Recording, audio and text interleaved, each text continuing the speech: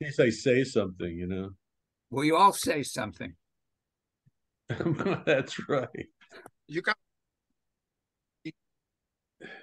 We're not hearing you, Oscar. Oh, wait. So, Oscar, you look like you're in Palmdale. Yeah, I parked next to Steve's van Is Steve because there? no, he's still in Illinois. His, How'd you get in? Did George let you in? yeah, George let me in. So that's why I'm staying here. I So want I want to stay there for my first week too. just ask, you have to ask. It's not my code, my place to Yeah, stay. see, I'm not that close with George and what's her name? I can't Daryl. and Daryl. Thank you. I don't feel I can ask them, So, even though that's probably silly. I could yeah, ask Steve. You need there's a code to get in. yeah, but it's they come and check to see you actually staying with somebody because they asked me already. And So, you said you're staying with with Steve or George, George. George, George, I mean, I know I can ask them, but you know. So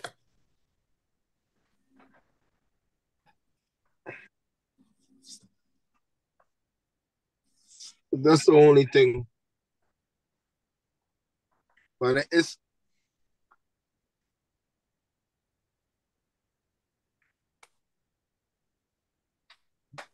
meanwhile, it's like it alternates between raining and snowing here.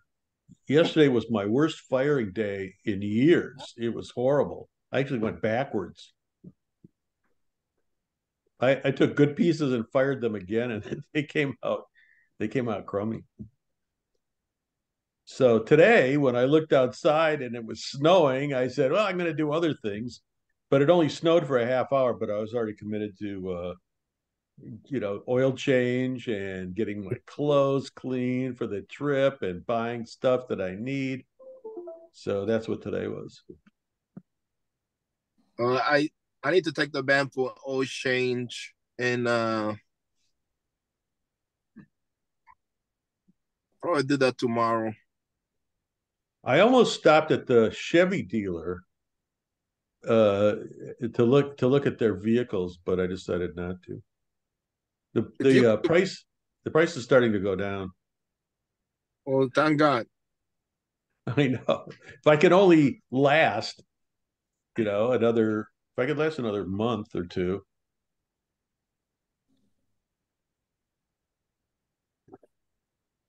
Hmm. Hey, one good thing, I got my cards today. They're supposed to be on the 20th and they arrived today. What cars? That you pass out, Oh, so business that cards. business cards, so that people can call you unmercifully with spam phone calls. Yeah, so like a business cars. That's what Yeah, you I don't. put I put my phone number back on the card. So what I'm going to do is I'm going to keep them close to I'm not going to have them out on the table. I'm going to have them if somebody just walks up and wants my card, I'm going to tell them no. I'm only giving the cards out to customers and potential customers. Sell them for $1 each. Yeah, that would be good. Yeah, that would be nice. Do you know what I did different so far? Is like I put it next to my chair, and people actually have to ask me if I have a business card, Yeah. and I don't give it to you know. Sometimes the kids ask me, but I don't have no kids asking me stuff yet. But that's going to change. Yeah, well, I kept my phone number off my card for about 5 years, and it was great. It kept the spammers away. But Yeah. Put your you know, Facebook page on it. yeah, that's a good one. Considering it's hacked and that'll get them good. And there's Bonnie. Hey, Bonnie. Hey. And we have a new artist here. Wendy Franklin is here today. Cindy. Hi. We need a I'm face. I'm multitasking, so I'm going to stay off the video, but it's good to be here. No way. We need to see you. Don't ask me why. I have no idea why. Okay, give me a second and I'll pop back on in real life when I get to a parking lot. Oh, she's driving. Parking lot. Yeah, multitasking. Like Oscar. I'm not driving. Oscar's not going Not anywhere. now, but He's you've sitting. been on when you drove. He's sitting in his home. I don't recall ever driving and zooming at the same time. I don't know what you're talking about. Oh, yeah, we could see it moving past your window. Really? I think that's the screen going like that. Yeah. Bonnie, how are you feeling? Oh, I'm good. I'm just trying to figure out this. I am trying to find the perfect Zoom, location. Yeah, me too. Okay. I'm ready. Oh, just to let you know, Barry, that's the first day I can use shorts in Florida. Great. Hey, I wear shorts all year long. Oh,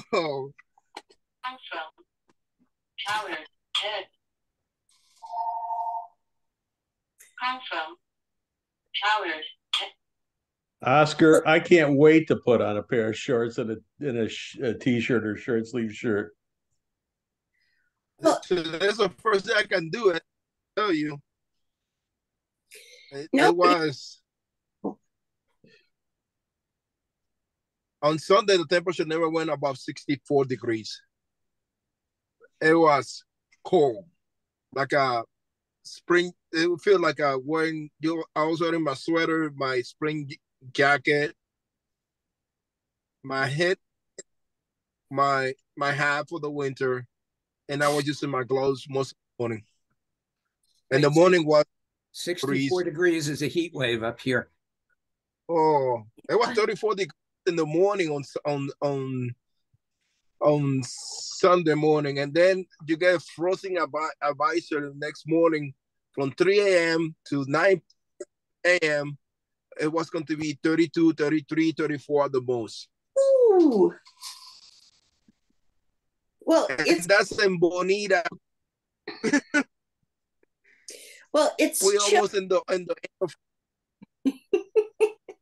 It's chilly here in Michigan, but we have had no snow. It is the weirdest winter ever. Speak for yourself. We had 2 snowstorms. The last one, like 22 inches, but 2 days later, it was totally gone. And now we've had no snow in January, but we've had a lot of rain. Yeah, it's a pain in the butt take the rain because it's that means it's cold. For me, it's in the 30s and it's raining, so you get wet and then it's, you know. the only it is you get black eyes. That's the only drawback about Oh, that. that's the worst. We're having floods here. Oh, you are. Yes, definitely. They Are said you- California is an ocean at the moment, all along the coast. Are you okay where you are? Where we are, yeah, because we've only been getting the edge, and our house is on a hill, so it would have to come in and rise a whole lot before we were affected personally. But Good. there's parts of town, in fact, fairly close to me. They said, don't go out unless you have to, because the roads are closed. Because people still try to drive through it, and the water's up to their window. So you went from drought conditions to Yep, torrential rains. yep. Atmospheric river. What they Yeah, say. it's a very strange term. Okay. I think it's a very strange term. Yes. Mhm. But yeah, we're supposed to be, today is supposed to be the last day. It's supposed to be raining for a few days. They said Thursday there might be scattered showers.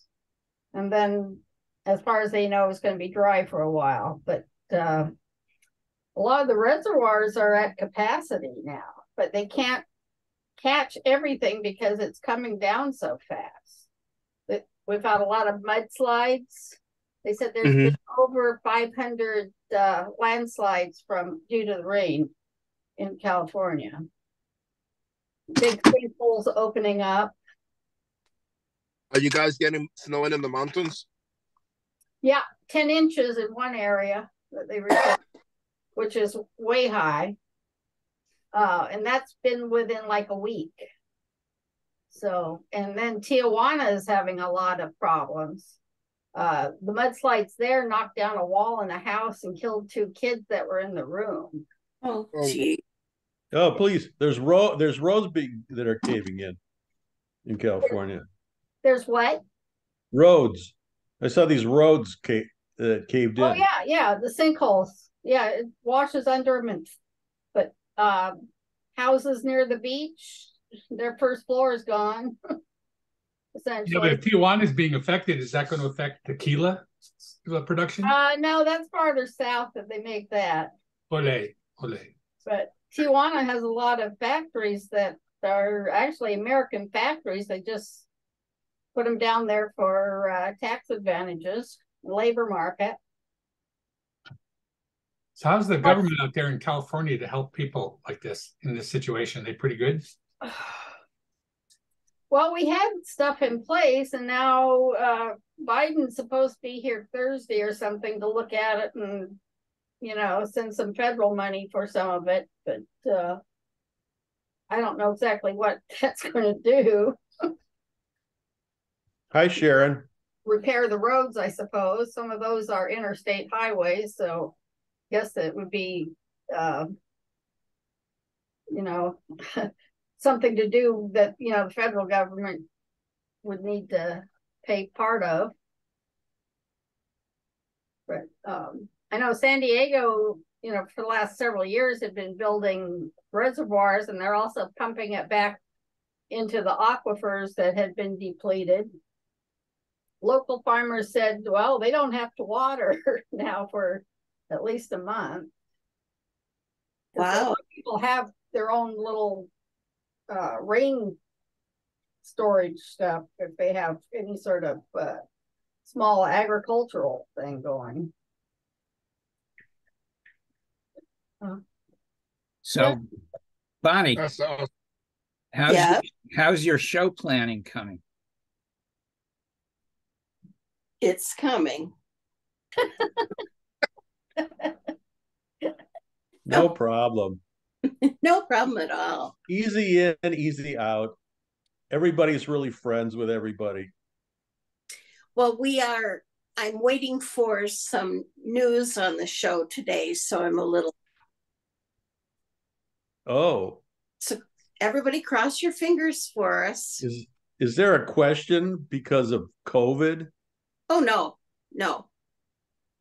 It doesn't, what I'm waiting for doesn't affect this year at all. So. Something we're trying. So. Yeah. Meanwhile, I really like my space that I got in Fort Myers. I think it's the best space I ever had there. Where were you? Where am I? Yeah.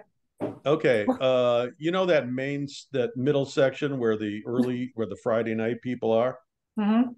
Okay, so if you go down to the T to the end and make a right, I'm like 2 or 3 booths in. I like that space. So you're not doing Friday night, right? No. Yeah. I found out that I did the same whether I did Friday night or didn't. So yeah, it depends on the artist. Cool. Glad you like it. I do. I can also get there early, park on the outside, and dolly some stuff in. Yeah. Yeah, I don't know where you are in the sequence of load in. It's 11. I think it's a 11:30 lineup. I think I am. That's the second batch. Yeah, so I can That's I can get there at 9 and dolly Yeah, you can dolly. all the work. You can certainly dolly from that location, which is just as well, right? Yeah, it is. Not my department, so I'll be around, but Cool. I got to train those people who are helping with setup. But other than that, so if something goes wrong, if something goes wrong, they didn't listen. I'm sure it wasn't me. Isn't it nice to be able to say, not my concern? You got to try it, Bonnie. It's great. The transition's hard though. Transition's hard. Except everybody's going to think that the Sharon really runs it. She just passed it off.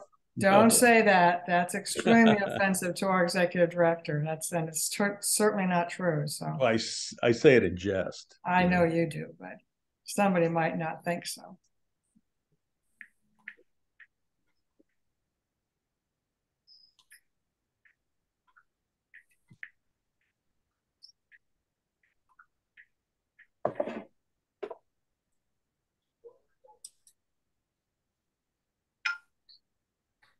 This group has nothing to say. I tell you. I'm quiet today. Me too. Okay, Oscar, where were you this past weekend? Bonita. How was it? Yeah. It was packed, but a lot of people, there was some people buying, but I would say 90% of the people was trigger shy. They like the work, they take measurements and everything else, but they was not ready to buy. It was weird. Oh. But Can you tell if it was visitors or year-round people? I think was all the people that I saw was from Bonita. Who live here. So it was interesting, but that was the census I got from a lot of people. Well, the friends that I know, they for the amount of time that they talk to people, you would think that they all have like a $20,000 shows. That's how I feel. It was weird. Everybody walk out of there good, okay, but not fabulous. Interesting, because that's the first good show in Florida. So we've been waiting to see how they did. I didn't get down there this weekend, so. Yeah, but it was packed. It was definitely packed. People was out. Although you couldn't have, it was pretty cold, but other than that, the weather was beautiful. It was just pretty cold. Yeah, it was like I think on Sunday never went above 64. Yeah, it's cold for us. 34 degrees. It was freaking cold. I agree. That's a heat wave, Oscar. That's what I come to Florida, to get away from that. I don't want to feel anything like that. I'm supposed to be wearing shorts all the time. Yeah, good luck. You know, Bonnie, the last time I came up north early to do the garage sale, I had gotten used to the warm weather in Florida, and I just froze. I couldn't believe how cold it felt. Well, we will try to be warmer for you this year. Hey, listen, the last couple of weeks, it's been compared to last year, it's been great. It's been I can't believe I'm going to say this. It's been in the 30s as opposed to like last year. It was 20 degrees was the high. When I was outside firing pots, it was horrible. Well, it's been a mild January. The month that you really don't want to be on north is next month. Don't say that. Say that. Yeah, next month in Chicago gets a -20 temperature for a couple of weeks without counting the windshield. So nowhere in Kalamazoo is going to be perfectly only -50. Kalamazoo is going to be in the 40s that day. 40? Yes, I hope so. Maybe touching toward 50. I'd like it. And no snow. And no snow. And no snow all week before. How's that? That's going to be perfect. You pulled that out. Works for me. Works But to me too. From your mouth to God's ear. Yep.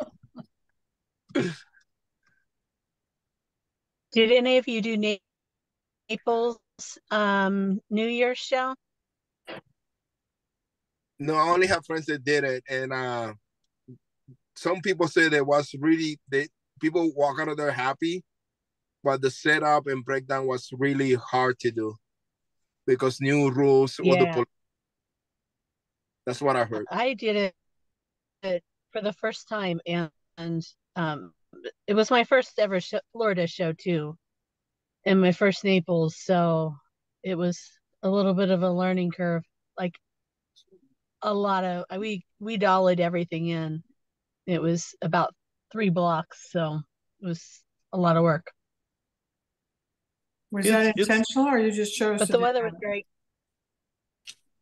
Did you No, have it's to different dolly in or I'm did sorry? you choose to do it?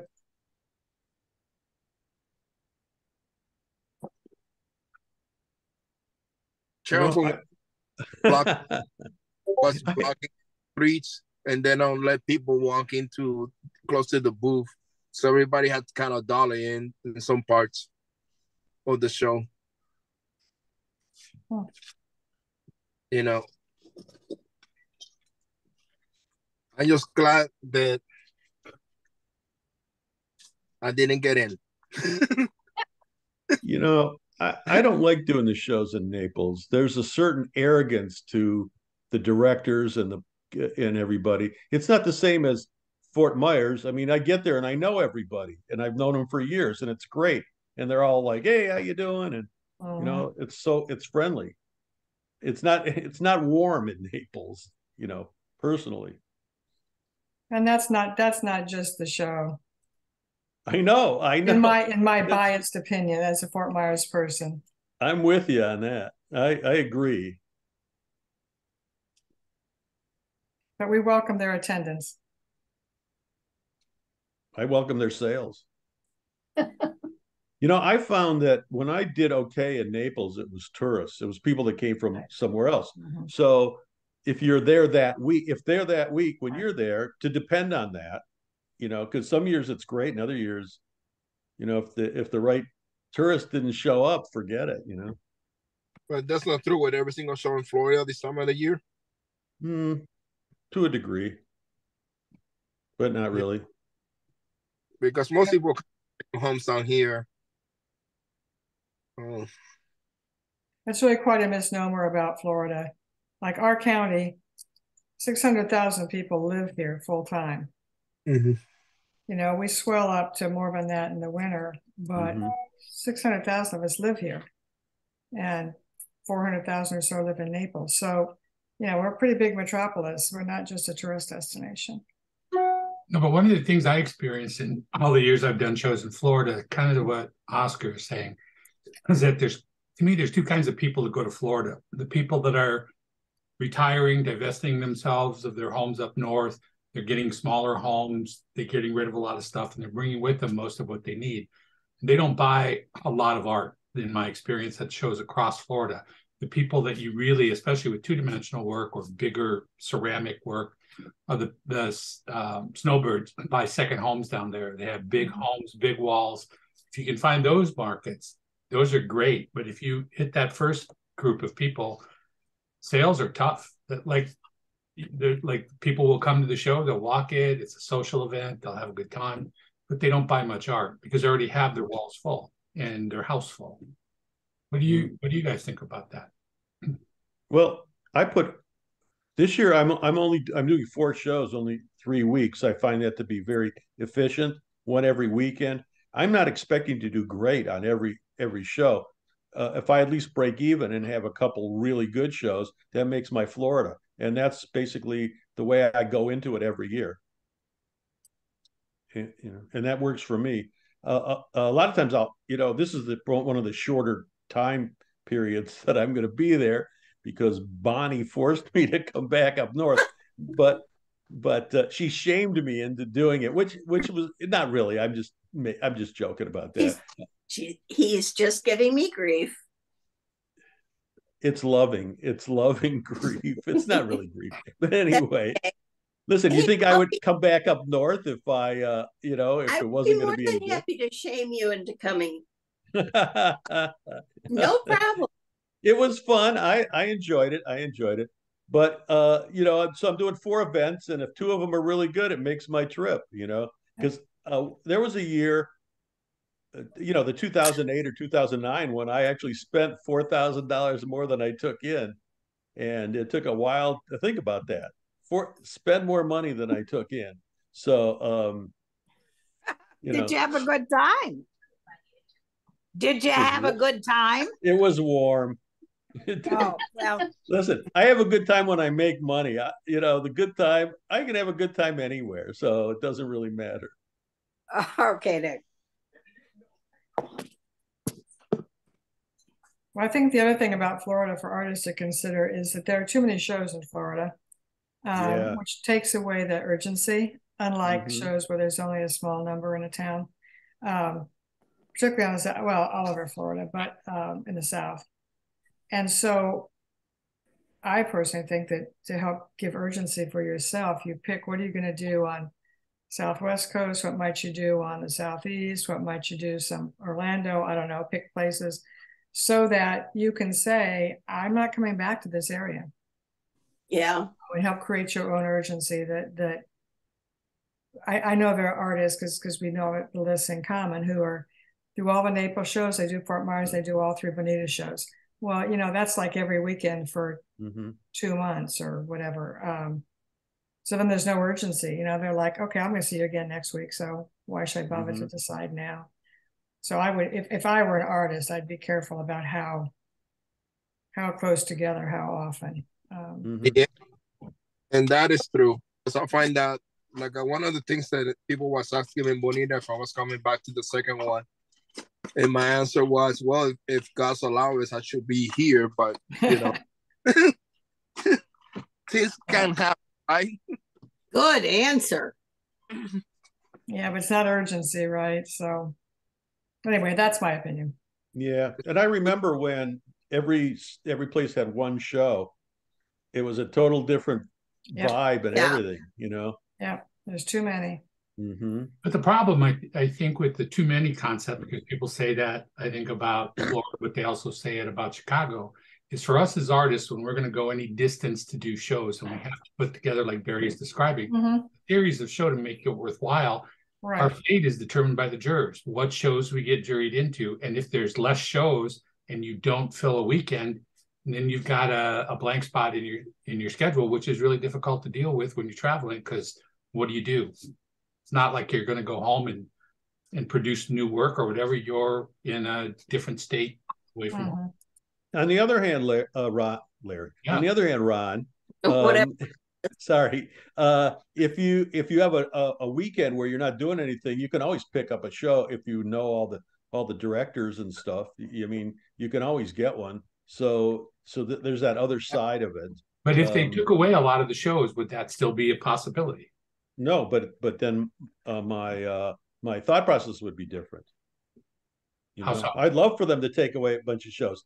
Interesting that you bring up Chicago, because there's a similarity in the model between Chicago and Florida. Without naming names or situations, it's Chicago and Florida are very similar in that there are, and we all know what I'm talking about. Barry, Florida, you got the whole state. Chicago fits in Florida a few times, just to let you know.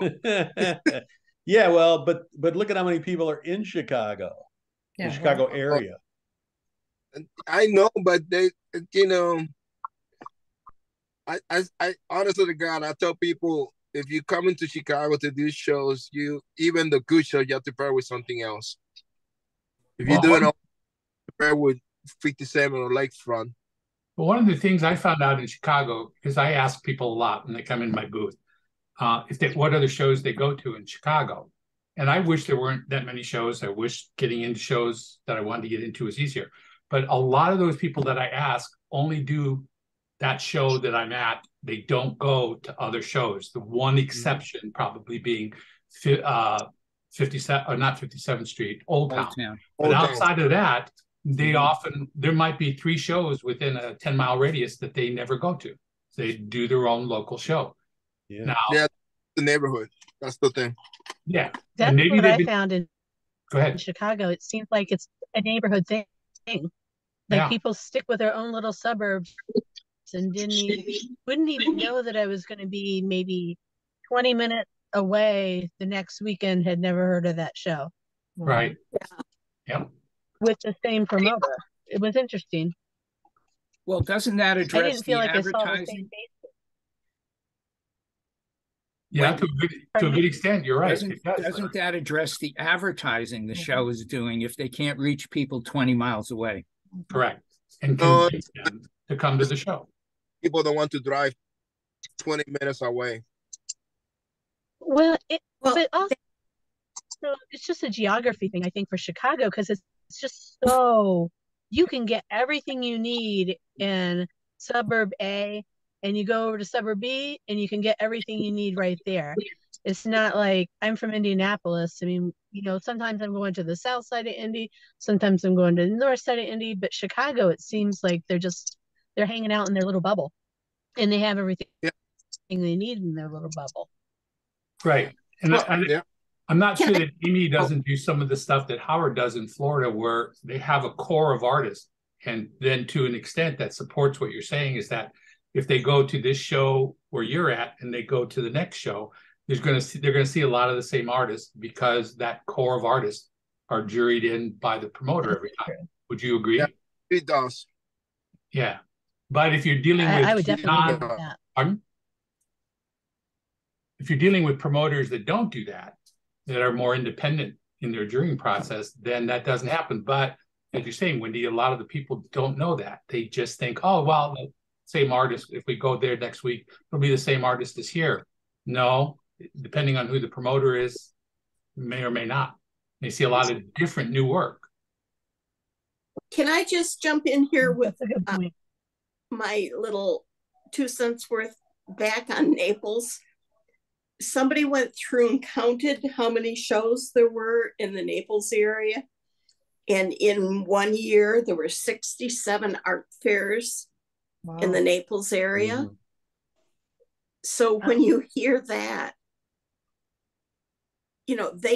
people know they can, if they don't make it to one art fair, what the heck? They've got another one the next weekend, or 2 the next weekend, or whatever. Yeah, that's 67. I didn't think it was quite that high, but assuming that part's true, it's close to that.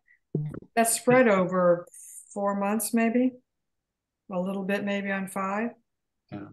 So it's more than 2 or 3 a weekend. And as Larry says, though, a lot of it doesn't boil down to advertising, how effective promoters are. It's reaching out to say, hey, come to our show for this reason, because this is the quality of art, this is the kind of art we have, you'll like it, as opposed to just saying, hey, we have an art show, come on over. That's not great branding, I don't think. I think the shows that in Florida that do really well, like Naples, like Winter Park, like Fort Myers, they do a pretty good job of promoting their shows. Would you guys agree or not? No, There's not a whole lot of shows in Fort Myers. Is that And we're the only one. only show? We're the The only one. Yeah. We've been successful in keeping it that way. Yeah, and it's we have appreciated. We have a pretty good lock on downtown to not allow anybody else on our footprint. Where Naples, a couple of different people use that footprint, and then the others are operated, I think, by people who were Naples directors and branched out to other areas. I think that's what they all are. how far are you from Bonita Springs, though? Us? Yeah. From the site of their show, downtown 20 miles, maybe. Yeah.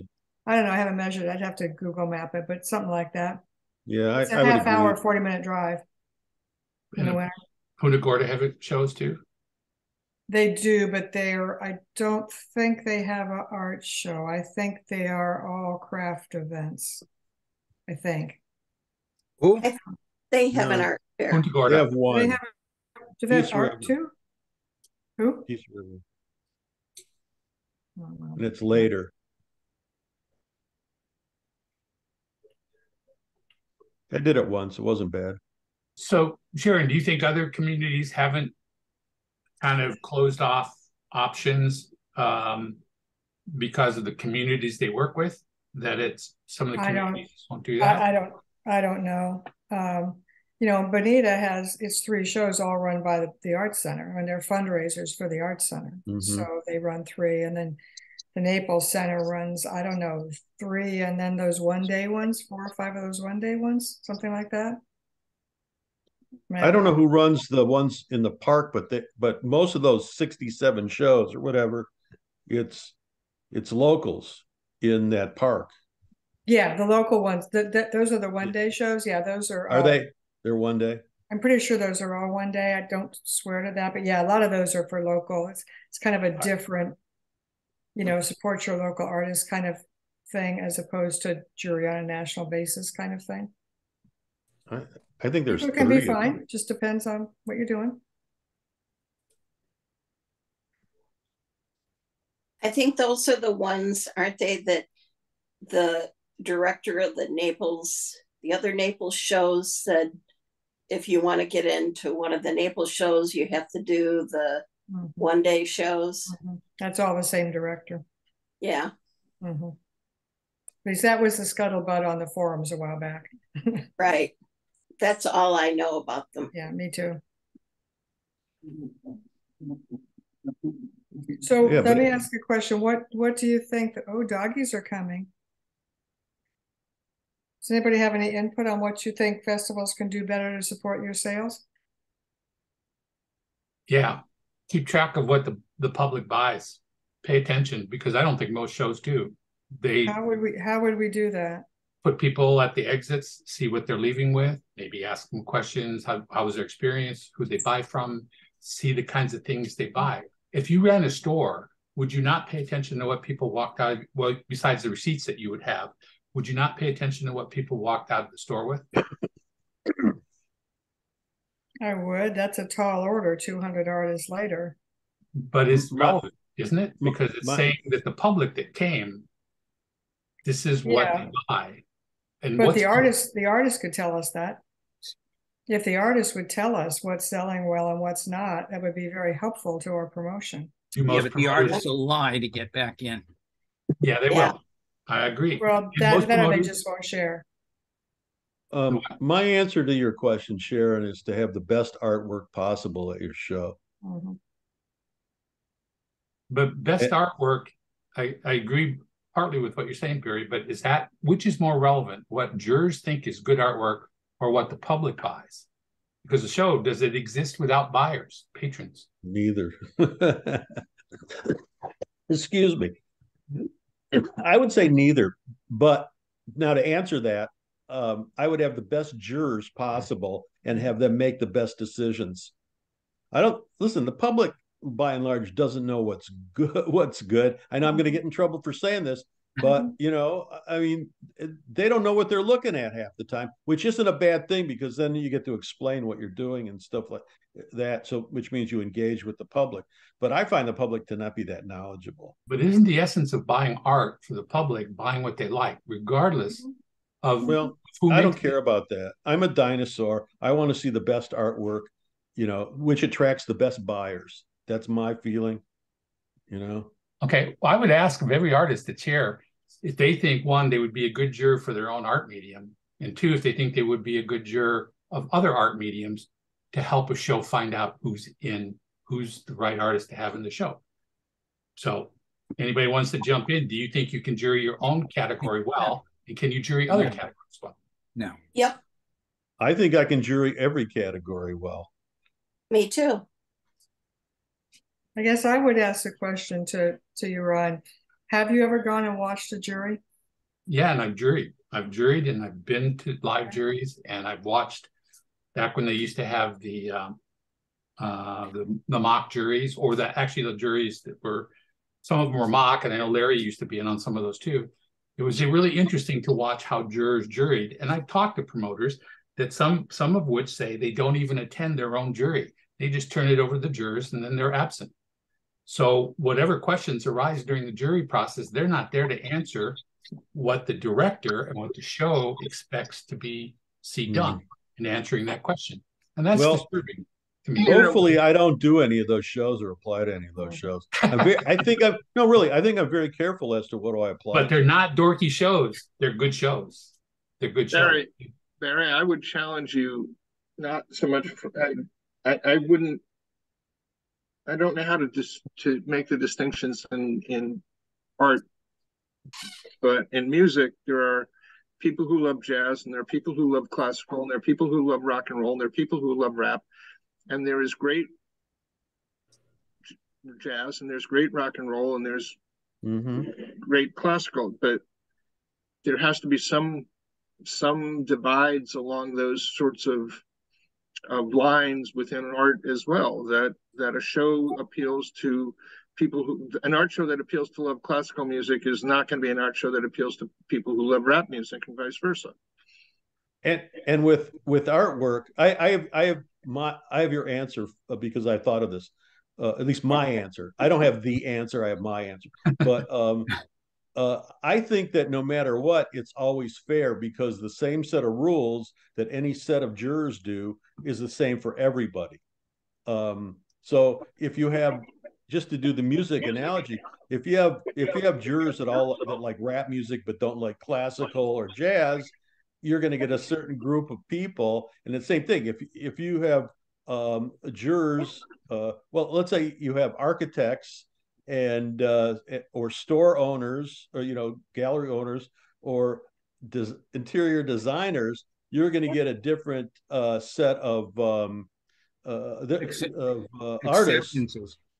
Yeah, than, let's say, museum curators. So or just artists that have MBAs. So or MA, is that MFAs. you get an MA? MFA. Anyway, MFA. But the thing, MFA, thank you.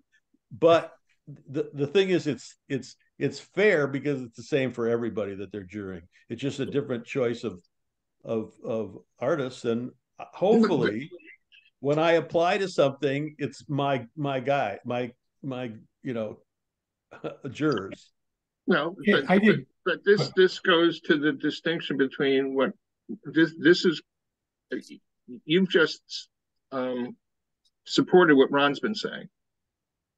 Yeah, to me, thank you. And I think you're right, Frank, because jurors to me are no different than critics. The critics never agree, or rarely agree, on a movie, on a play, on a restaurant, on anything. How can these people that are quote unquote experts make different decisions on the same thing that they're seeing? And the answer is I don't think they're judging exactly what they're looking at. And to Sharon's point, if promoters wanted to know how well the public was responding, and this is not an easy thing to get, because like Larry said, a lot of artists lie. But if they could go around and ask every artist in the show, I mean, every single artist, for what their sales were, and tell them it has nothing to do with reporting it for taxes, it has nothing to do with whether you get back in the show next year, but take that data and compare it to what the juror scores were. And if you see a correlation that the jurors actually chose well, that's great. But I bet you heavy money that a lot of those people they jury in will do very poorly, because they're jurors, they're critics, they're giving you an opinion. They're not making I don't know what the right phrasing is, but they're not making it. It's not a black or white situation. It's very everybody has their own opinion. Exactly, and that's all the jurors. That's all the jurors are doing, is giving their opinion. It has nothing to do with the quality. Most of the time, I don't think of the art. And again, if the public looks at the work and walks away from it, you failed, because the public didn't like what was chosen. If the public buys in quantity and they love it, did you not achieve what your target was, which was to lay a palette of art at an art show, which is specifically about art, that the people wanted to buy? Oklahoma City. If we want to do that, then we need to change our prospectus. Most of the shows I know say that they're picking based on the quality of art, not on what sells. Right. If we were going to pick on what sells, our jury would probably be composed of interior designers and people out of the public, and it's not. But if you're advocating for us to change our perspectives to say that, I guess shows could do that. I'm not sure that there are not a lot of other artists that say you should be picking on quality. I mean, I don't want that. I don't ever want that. But I think listen to that. But what Frank's saying, what I'm saying is quality is a nebulous concept. It's not a black or white concept. It's not. Well, it's not. That's why there are degrees in it. That's why there are libraries full of what is good art. That it's defined. It's not. No, it's not. You go look throughout the internet, throughout libraries. The definition of art is not defined. It has been art for hundreds of years. Oh, really? Yes, and artists argue about what the definition of art is. They'll say, well, that person's not really an artist. Well, you use an artist. If that's true, then why, when you go to every museum, it's pretty much the same group of artists that people have determined that that's the best artwork? Because I totally disagree. Curators talk to each other. My feeling is that you guys are trying to dumb it down to the base medium level, and I don't want that. I don't ever want that. What Ron wants is a commission show with a central sales booth like Oklahoma City. Then they invite back the biggest sellers. However, even at Oklahoma City, there's really good artwork. So, well, there is. Well, there is. Yeah. And a lot of artists like the fact that if they do have a really good show, they get re-invited back because the fundamental concept of the art show, they connected with the buyers of art. And is there something more important than that? Because if Barry or if any of us as artists connect well with the public, we really look forward to going back to that show. But your fate is based on jurors doesn't mean that you get to go back. It's going to depend on what opinions are given about your art next year. And that's a very bad business model, in my opinion. Barry, because the public's voice is silent. Yes. Barry, Van Gogh didn't sell a single painting in his lifetime. I know. That's right. I know. Picasso didn't sell much of anything until those buyers from New York found his work on exhibit, right? And then they bought, and then other people go, oh, well, if they're going to buy, Duchamp. Then it's nothing to do with the quality of what they're seeing. It has to do with what somebody else says about it. But for people at an art show, to me, they're going to spend their hard-earned money. They're taking the time out of their day to come down to a show that the promoter put out information on. They come down there, they go through the parking issues. They come to the show, they walk the booths, they stop at Barry's booth, they see the ceramics, they go, oh my God, I love this. And they buy it. What more powerful statement do you want about what art is? They loved what you produced. Does that not matter more than what some jurors said? Maybe you were barely got into the show, maybe you were waitlisted and got in. Okay. But if the public loves your work, doesn't that go volumes to what you create?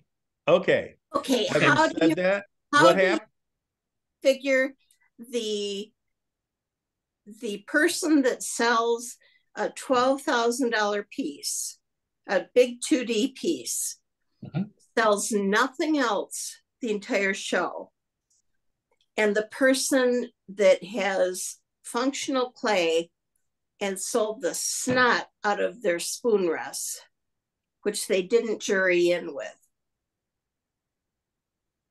I'd rather sell the one $12,000 piece any day.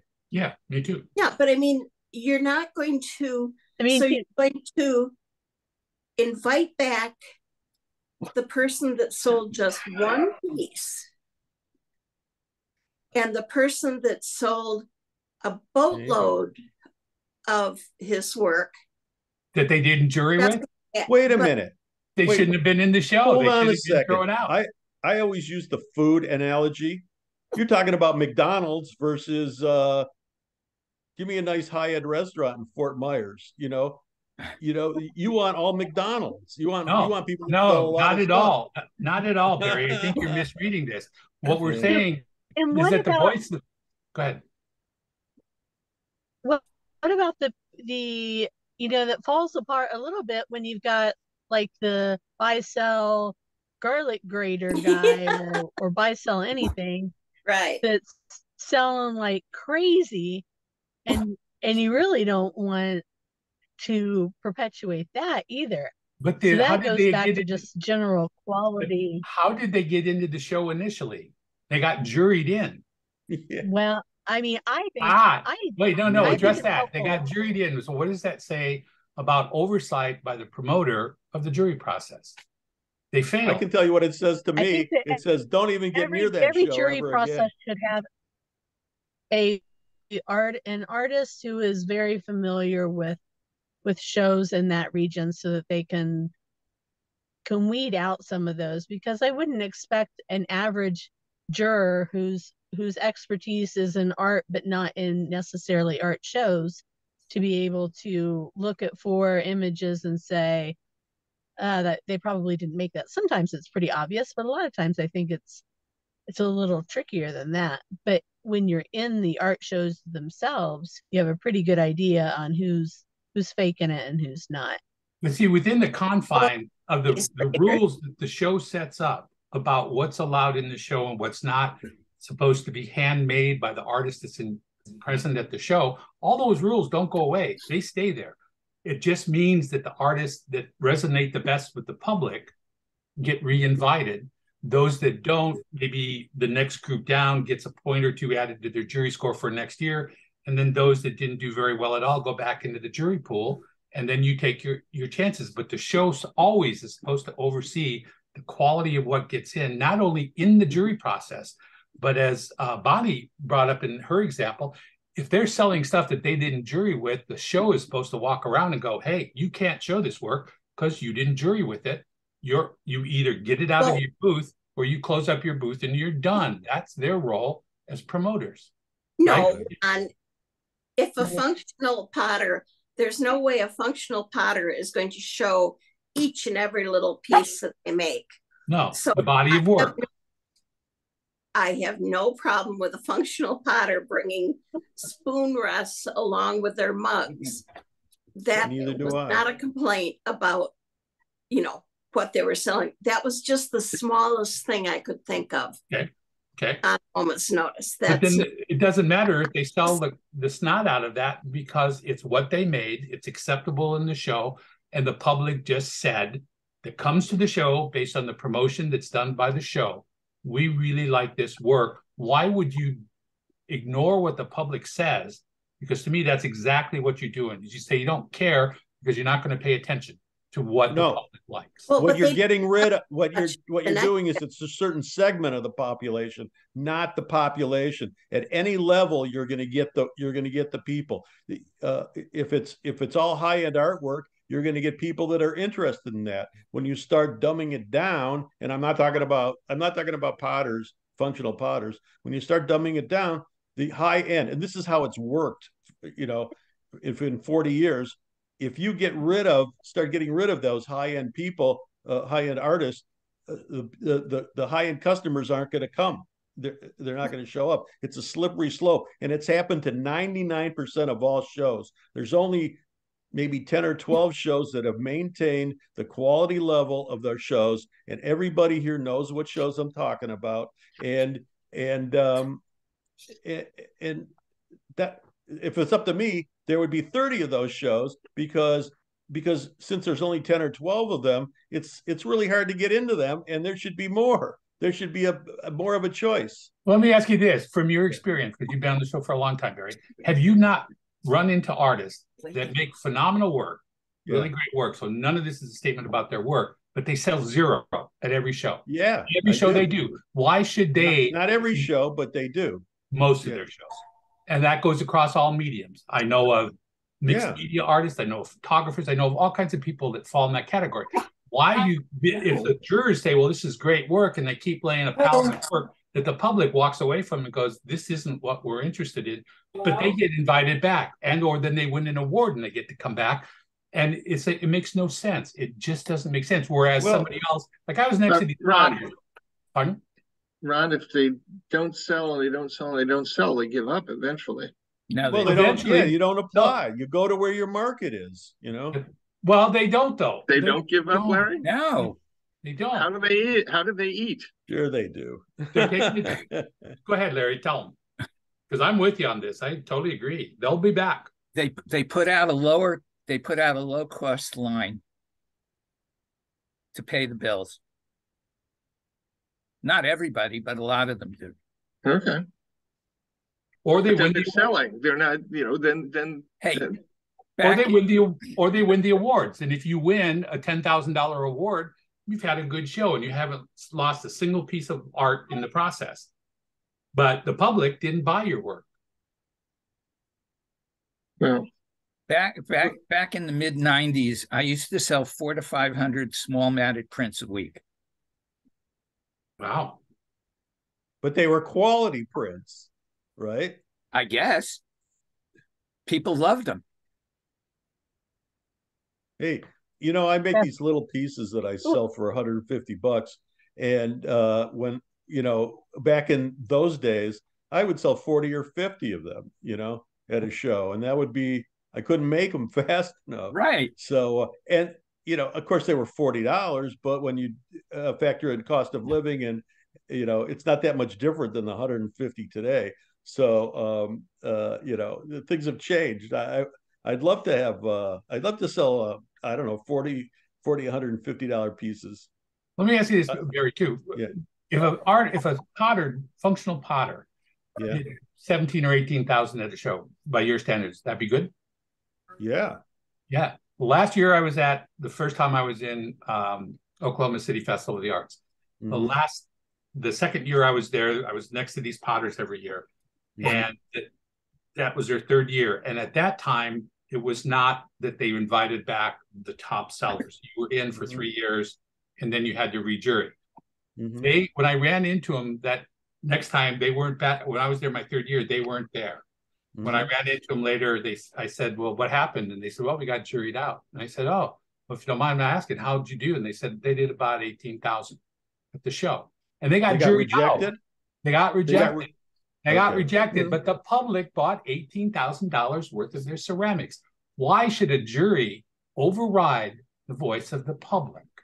Listen, I have the answer, because you give somebody else a chance to get in there. I'm going to tell you about. I love the Oklahoma City analogy, because I never did like more than $4,000 there, and or 4,500, and I never got invited back, but I got juried in every year. I did it about 10 years in a row. So and I still went back because that 4,000 was okay for me, especially if you we're going to Texas the week before or week after, That's that series of shows. But then Oklahoma City wasn't saying that they had that tier structure. They kind of a tier structure, but it didn't mean that you couldn't get back in the show. It just meant you went, after your third year, you went back in the jury pool. And now Oklahoma City does the top 75% in sales get re-invited back. Now they don't factor in post-show sales. So if you're a painter and you do 5,000 at the show, but you do 12,000 post-show, the show's not going to know that. So you're not going to be invited back. But how else do you invoke the interest of the public that the show advertises to and brings to that event, that we all rely on, those people that come by art? How do you listen to their voice? How do you factor that in to a show? Well, that's a problem, because if I get into Fort Worth or Cherry Creek, I wish that I was in for 3 years or 4, because for me, much of my business is repeat business. So if I only do the show once every few years, or once, that repeat business is gone. I don't get that. So I'd like to have that. But on the other hand, Ron and Frank, the rules are the same for everybody. And I might be upset when I don't get into something, and I'll deal with it by saying, oh, the jury was sucked, or they're stupid, or whatever. But that's just to make me feel better. And a week later, okay, it's fair. It's part of the, my thing is, well, I got to make better work, and I eventually come back to that, to that attitude. Barry, I'm not agreeing with Ron in every respect. I was only saying that there are artists who would appeal to different audiences, and art shows could very appropriately jury to the appeal of a specific audience. But And you, sorry, I'm biting my tongue. But you guys, I'm sorry, Don't. wrong spot. You, it depends who walks into the show. I can have a great show if my customer walked that day to the show. I can come back the next year after a great show and my buyers don't walk into the show and it makes it a shitty show.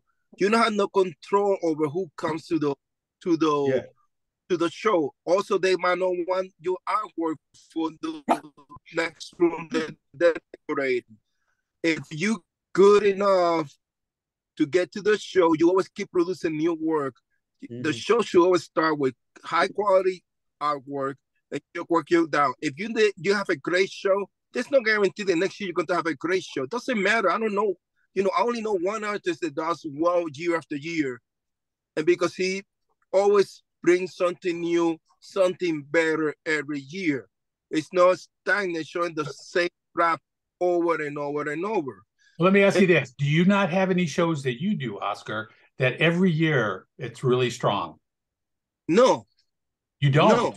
No. No. But see, then your experience is different because I've had shows, and I think a lot of artists have had shows where every year when they get in that show, and it doesn't have to be a Cherry Creek or St. Louis, it's your market, and you sell well to the people there, and every year you do really, really well, and you will be one of the top sellers in your category.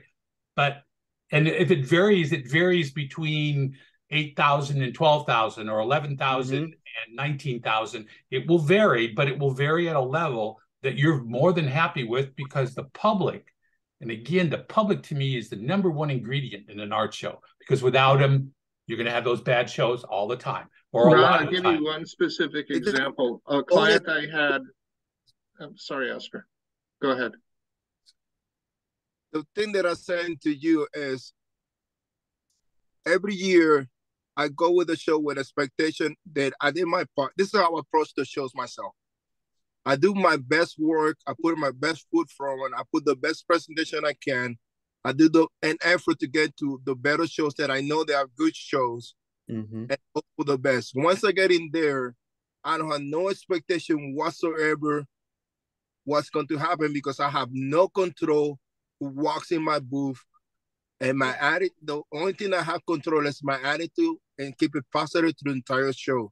When you walk in, when you do the show and your end result is say you did 16,000 in sales, you don't have any hope or expectation that or thought that possibly because the public liked your work so well that you should have a second chance the next year because the public said we like your work. No. Okay, but Ron. Yeah. You'd be cool. So I had this, Oscar, let me, I had this client who, a very good potter, and he attended the Bruce Museum show in Greenwich, Connecticut. So obviously a very high-end audience, 3 years in a row. And he did really well the first 2 years. And the third year he sold 0. So there's this uncalculable, unpredictable element that goes in there. There is, but how else do you factor in, and you deal with this in business for your clients, how do you factor in the voice of the market, the public that they're reaching out to? How does that factor in to every decision that they make? Because you don't have no control who comes to the show, Ron. That's the thing. You don't have no control. Even the best promoters bring a lot of people. You don't know if it's that person that's going to come in there is going to be buying your work. I can tell you that when I do the installations, I go to houses and every single room looks different. Right, but say you did really well at the show. Next year, people come back to buy your work and you're not there and they ask the show, well, we bought a whole bunch of stuff from Oscar. We don't find him. Is he at the show this year? And the show director is going to say what? Well, no, because we had some jurors that decided to go in a different direction. And what are they supposed to do as patrons of the art? They're supposed to go, oh, well, maybe he'll be back next year. We'll come back next year. And maybe not. Do you know I read that? That's not what the show director is going to say. No, I'm sorry, he's not in the show this year. They're not going to give any explanation. Nor do they need to. One, they're not going to remember whether he got rejected or whether he canceled or whatever. Is that going to register at all with the promoters, Bonnie? Because if the public is coming back looking for art that they bought and they want to buy more, why wouldn't you, as a promoter, why wouldn't you care what the public thought, what they bought? Especially not what they like, but what they bought. What's interesting is there are artists that will tell their customers before a show, if they didn't get in, to go to the information booth and ask for themselves and say, well, why isn't she here? Yeah. Yeah. I got to interrupt this. I had operated a show for 21 years. I have never had an attendee ask me about an artist. Never. We don't get that question on information booths. We they may come and say something, oh, Joe's not here, but that's the end of the conversation. I think this is all just really needs a reality check. If you want shows to start keeping who's going to come based on what people sold, I have no idea how the shows are going to find that out. And it violates, it's not what the prospectus is from anybody that I know that runs a great show. And I guess I would suggest, if you think the work is so awful, Ron, go to those shows that you think are so awful and tell them that. I'm not going to Cherry Creek and telling them their artists are no good. I'm not doing it. No, yeah. that's not what I just think this is all. My question in the beginning of all this was, what can we do to help promote sales for you? That was my question. Whether you think it's more social media, more newspaper, and more TV, more individual work with the artist. That was my question. But that's what I say. This is so off. Really, I think factoring in what the public thinks is off course. No, I don't think that's off course, but that is not our job. Well, and I don't know how you think we are going to figure out how 200 different artists reacted with artists. The way I know whether artists sold well is they reapply. There if they are don't other reapply, factors. they don't do well. I agree, and there are other factors here, Ron, that you're not considering. They're like, I ran a gallery for 10 years, and we had people that sold really well, but we varied it. We got new artists because people want to see different people. It isn't just the same people that sold. You got to change it up, and maybe it's somebody that sold a lot, but there's going to be somebody else, and then they'll sell a lot. You can't have the same people no matter what. And I like this conversation, but I definitely have my opinion, and you guys have your opinions too. But I think you're asking for trouble when you let the public determine, who's in the show and who isn't. I am over the conversation. Sharon, whatever you decide to do, teaching us how to do social media, I'm all for it. Just to let you know. Yeah, we do. I'm not going to tell you how many tens of thousands of dollars, but it is that in social media and in online digital advertising, the kind of ads that you get when you Google red shoes, and all of a sudden you get all these ads for red shoes, that's online digital. Tens of thousands of dollars are going into that. So, all targeted to the kind of people who buy artwork. So I think some credit to the shows, and I've asked this question before, please don't call promoters. If you want to talk about promoters, talk about Howard Allen and those guys. But the rest of us who produce individual shows like Cherry Creek and us and St. Louis and all that kind of shows, find promoters as you calling us promoters as offensive as you find us calling you vendors. So yes, please don't do that.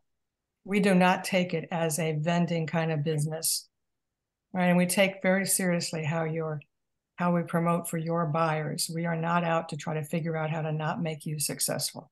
So, but if you ever come, if what you told me a few months ago, if you was thinking that probably you can teach artists how to do social media. Right, that's my question. How do we help support what you need? Yeah, if you teach us how to do it, I would, because I spending money every week in Facebook promoting social media, and I don't know if I'm getting anything out of it, but I would like to at least get an idea how to do it the right way, so then I can see if it actually works or not. Because Right. Yeah. Right. For me, it's That's the kind of Instagram. service we can be. you know, that festivals can have that kind of service if they want. Or writing artist statements, for example, or reviewing booths, for example. I mean, all those things that we can do. But asking us to monitor your sales is a bridge too far. But I'd again, like to it's not an understand issue of Instagram. our sales individually. It's a statement of the public's interest in the art that's exhibited. Whatever. I'm over this conversation. Me too. I really am. This is way too philosophical and doesn't go to really helping you sell work. So, which is I go to let you guys go because I need to meet some people for dinner. Have a good night, and I'll see you guys next week. Good luck. Yeah, I'll see you in a week, Oscar. No, wait a minute. No, What day is today? I won't 2 see you until weeks. thank God. No Can't wait to offense, see you. really far away from me. Can't wait to see you. Be good. Bye, guys. Bye. Have a good show. Bye. Sharon, where can I learn about digital marketing? the kind that comes not Facebook, but the kinds that comes up with your, like I said, red shoe example, pink glasses example. That's tough to do. We actually buy ours through an agency. People like Gannett, they're probably up there. They publish the news press here, right? They're like the Star Tribune guys, but it's Gannett. Them, iHeartMedia. Oh, they're up here. Radio stations. Well, actually, iHeartMedia is way bigger than radio. They have all kinds of other advertising stuff, like online advertising. There's probably some marketing agencies in your area, but that's about the most expensive way to go because their fees so high. It's been my experience that either Gannett or I think here they call it Local IQ. I don't know if that's their national brand for Gannett for online. That's what they call it here. Them or iHeart's what I would know. Thank you. I appreciate that. Hey, Sharon. Mm-hmm. What I'm wondering is, the social media that you're talking about, does that help the whole show, or do individual artists, if they embrace that through you or through the show, does that make a difference with them? Would that make a difference for me if I actually embrace say that over again? I'm sure I understand your question. Well, you do the social media thing, so you have you put the show out there and you feature some artists or whatever you do. But individually, I've kind of stayed away from it. But I think, would this help me specifically? Would I do more sales if I embraced it 100% and was in tune with it and did everything? Did it yourself? No, did it through the show itself. I don't know the answer to that, but I think it's a very interesting idea. We tried to test that. I don't know. It was before, must have been in 19, maybe 19 or 20, I forget.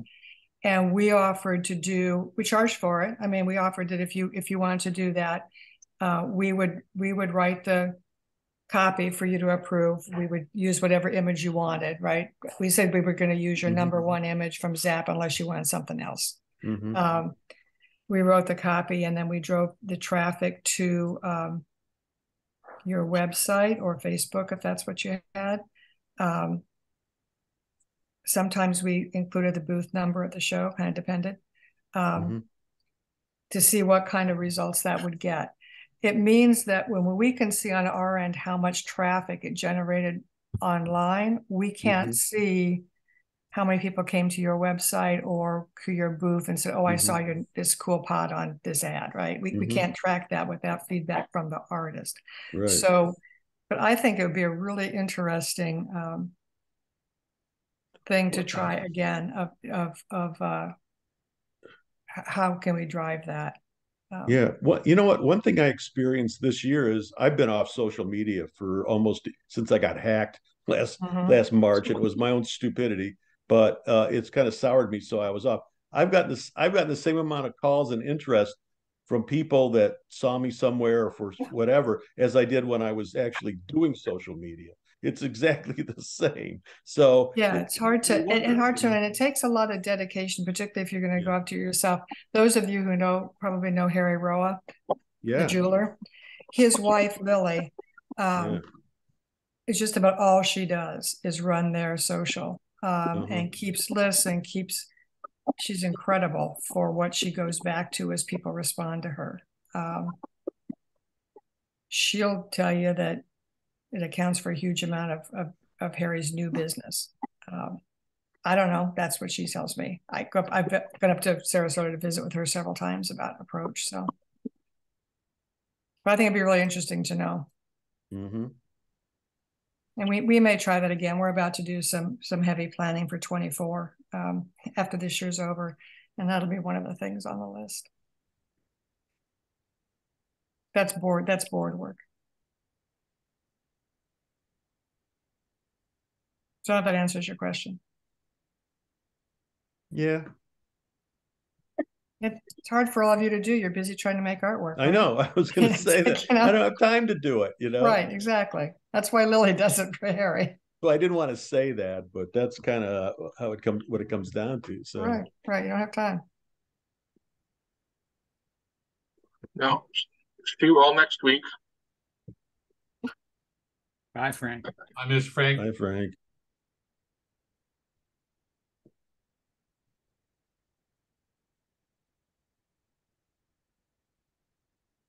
Did Bonnie leave too? No. Lively discussion. Aren't they all? I sure wish we would talk.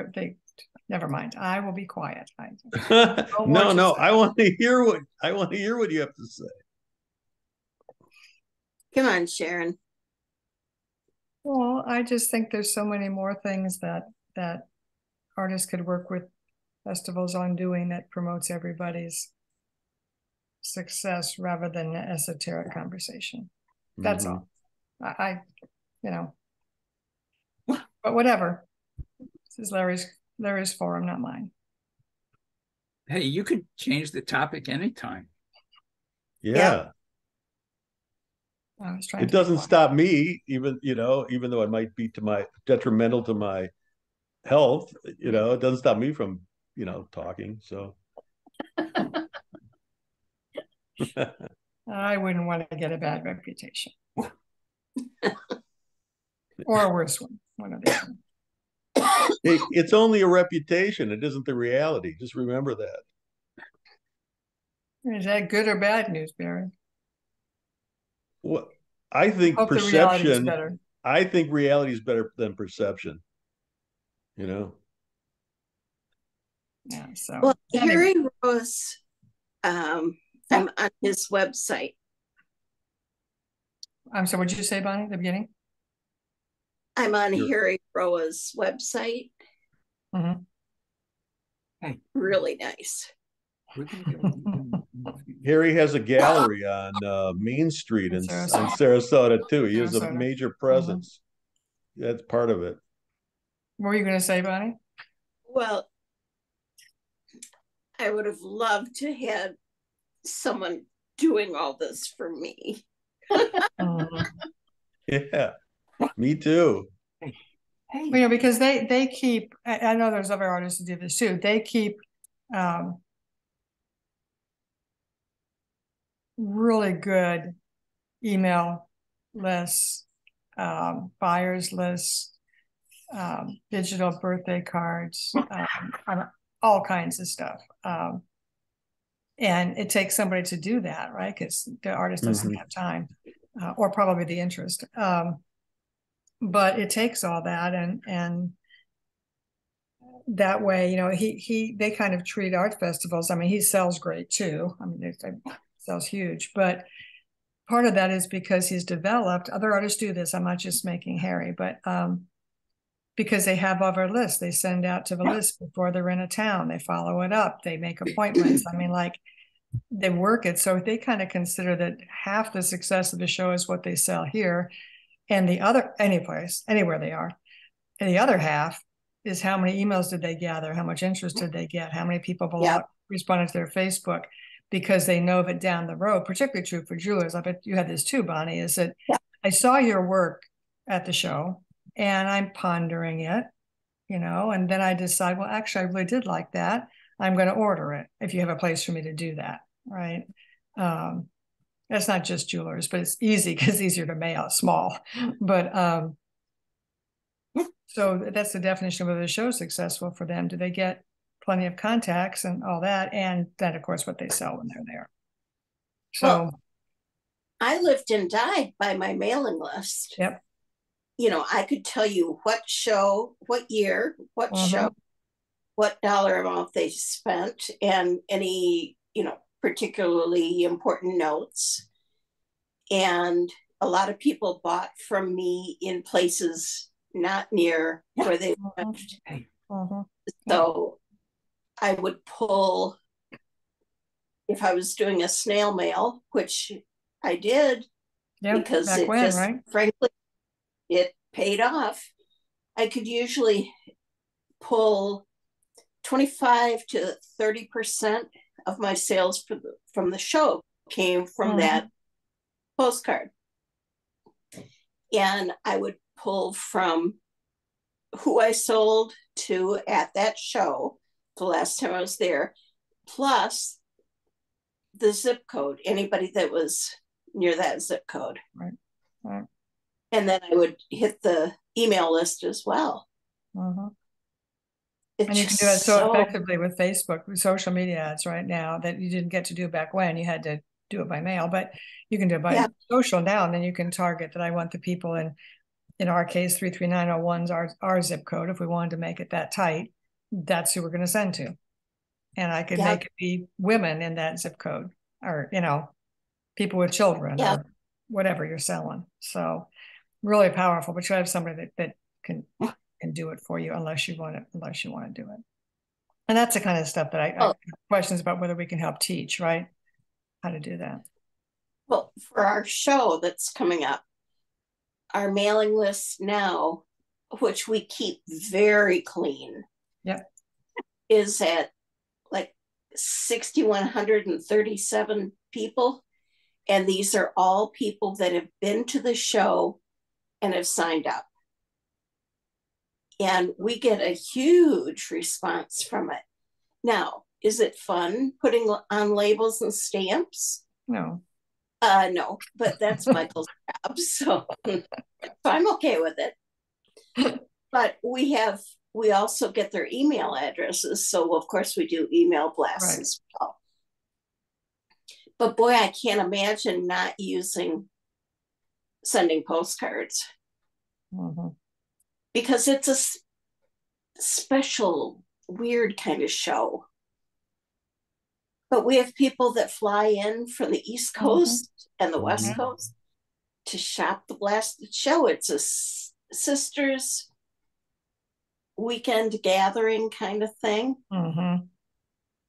It's a very positive atmosphere between the artists themselves and the customers themselves, and the artists and the customers. It's very unique. It's funny. It's fun. Oh, geez. At this point, I want it over because I'm now at the point of, Yeah, now's the time for it to be done, right? Yes. Us too. I would imagine you are a whole lot closer than I am. Yeah. Well, the good news is that the festival's closer. It's not my problem. I just get to go visit the artists and have a good time. Isn't that great? How does it feel? It's great. It's great. Like we talked about once before, it's kind of interesting because it's a different thing for founders than an employee, right? Just an executive director. So, but it's great. So they're doing a wonderful job. Hey, Sharon, I'm totally with you on the director versus promoter thing. Yeah. Yeah, I saw the look on your face. You were trying to restrain yourself, but that was great. That's how I feel when some of these shows say call us vendors. Yep, exactly, right? I hate it. Same thing. Same thing. That one drives me nuts. Yeah. And it drives me more nuts when artists call themselves that. They'll call the office or they'll talk to me somewhere and say, "Oh, I'm calling how to be a vendor at your art festival." I'm like, "Oh, what kind of food do you sell?" Exactly. I write them back and I say, "I'm sorry, we don't have vendors that right. We only have our." That's right. Yeah, if you can't call yourself the right thing, yeah, exactly. It's like photographers saying, "I'm going to get more copies made." Yeah, right. It's just like, really? Learn the definitions. Yeah, exactly. Well, some shows, though, if they're used to the shows that call them that, that's the language they're going to use. I'm not doing any event that calls artists vendors. Well, the last sort of show I did back in December, everybody was an exhibitor because it wasn't just items for sale, it was services and other things. Well, I think it all depends on what the show is, right? I mean, it depends on what the show is. If the show is marking itself as an juried art festival, that's one thing. If it's marketing itself as a craft event, that's something else, or a street fair, or well, craft, if it's bike night that has art with it. I mean, too. Pardon me? If it's crafts, it should be artisan as well. It shouldn't be vendor. Kind of depends on the level of the craft. Buy sell. I love that word. Are that there's some crafters and there's some buy sell in it, right? I mean, so it just depends on what it depends on the show. Depends on what they're doing. Yeah. My whole thing is elevate yourself. Quit trying to lower yourself. You're worth more than that. Right. Okay, guys. I've had enough. Time to go. You got a show to worry about, Bonnie. So good luck with it. Yes. Thank you. And let's hope for decent weather tomorrow, not snow, not rain, so that I can get out and have a last day of firing pots and come out with the best piece I ever did and have to tell people I don't know how I got this. Well, good luck to you. As opposed to standing out there in the rain and 30 degrees and going, "Oh my God, what am I doing here?" Well, you need to have a building built for your crafts. There is a 3-sided building. It doesn't matter, Well, a 4-sided one with a roof. It's a health hazard. Well, good luck. Thank you. Okay, take care, everyone. I'll see you all. Okay. All right. bye. Bye-bye. All right. Bye, everybody. Bye-bye.